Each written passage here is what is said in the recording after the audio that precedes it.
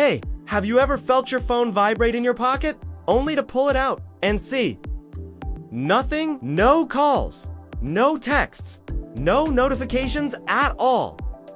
If this sounds familiar, you're not alone. This bizarre feeling is called phantom vibration syndrome. Basically, your brain is so used to you checking your phone that it starts anticipating vibrations. It gets a little bit overly. So, when a tiny muscle in your leg twitches, or your clothes rustle just right, your brain misinterprets that feeling and screams, "Hey, you got a notification?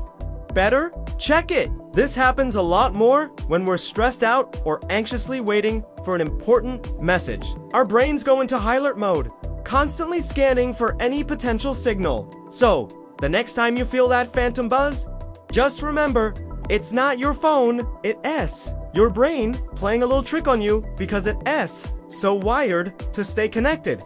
Kinda wild, right? Thanks for watching, and don't forget to subscribe for more cool facts!